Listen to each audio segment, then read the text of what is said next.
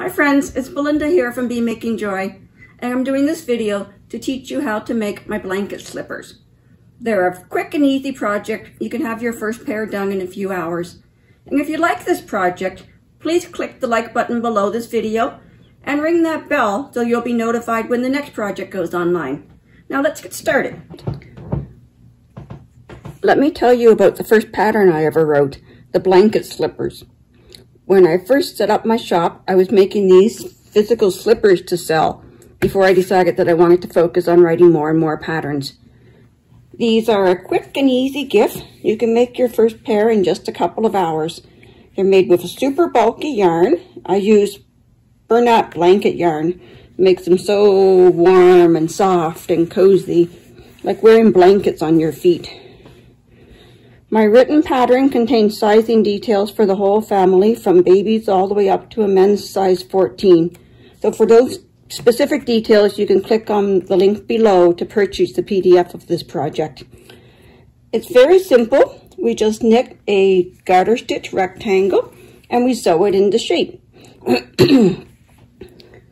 If you need the very beginner instructions for casting on, doing the garter stitch, and binding off, I have links to those videos below. So I used a pair of size 10, US size 10 6mm needles, and I cast on 25 stitches for this size and knit to the length I need. And then we need to fold and sew. A tip, use a pair of very sharp scissors to cut this yarn, because once it starts to fray, it is hard to stop the fraying. Other than that, I really love this blanket yarn. The first part we're going to sew is our cast on edge becomes our heel. We're just going to weave our yarn back and forth across that seam.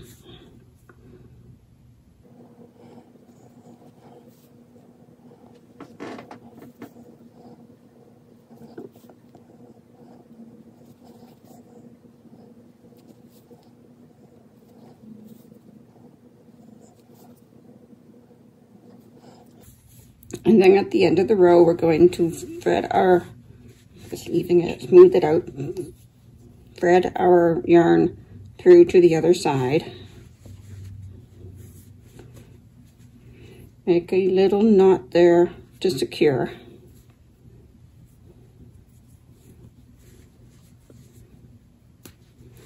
Then we're going to weave the tail back up that seam again to secure the ends. And hide that tail, making sure that we're not pulling it back through to the other side again.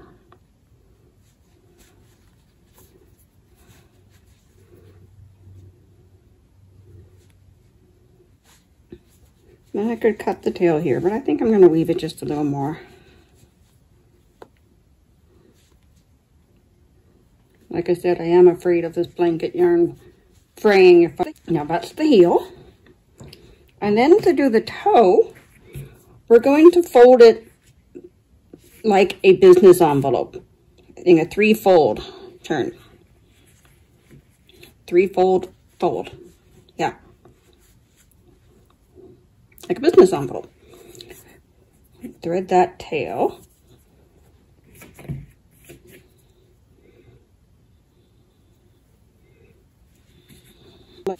Make sure we go through all the layers of that cast off edge.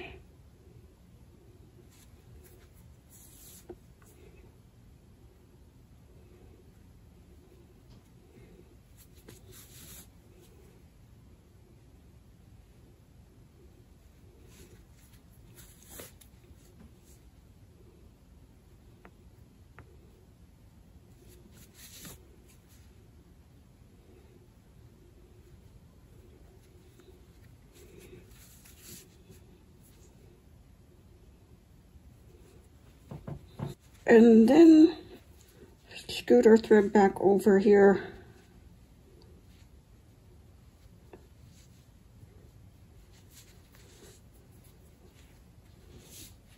And sew up that instep.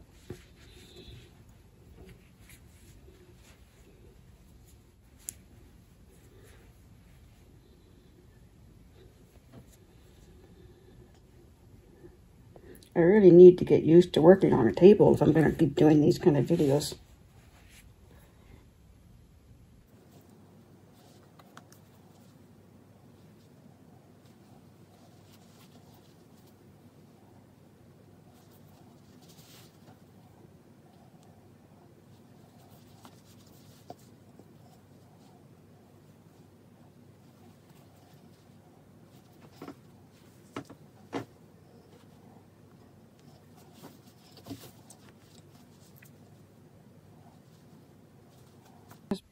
Then as we've reached the top, we need to come through to the other side with our yarn.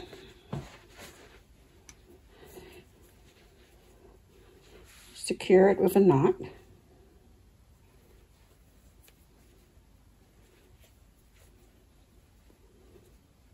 And then weave in our end.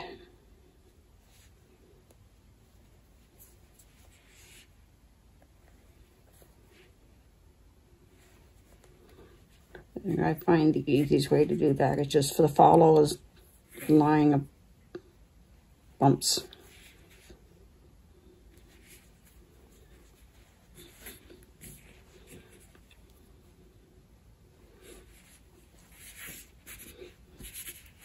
And again, we'll cut it with very sharp scissors so it won't fry.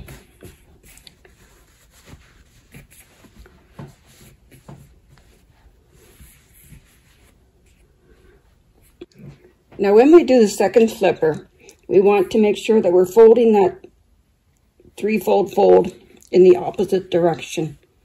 We don't want two left feet.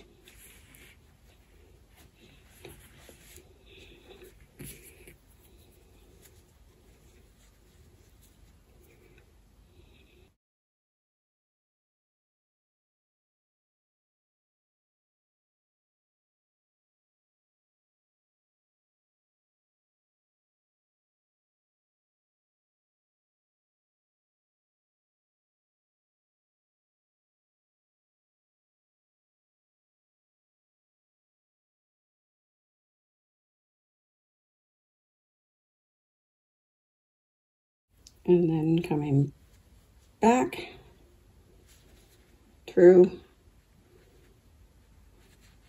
to the start of the instep. And we want to make sure we're doing the instep the same length that we did the first one.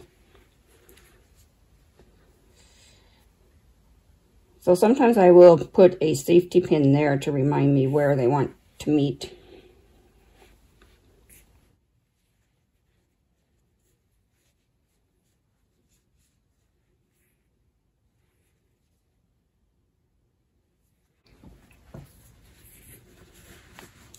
Through to the other side, secure it with a knot,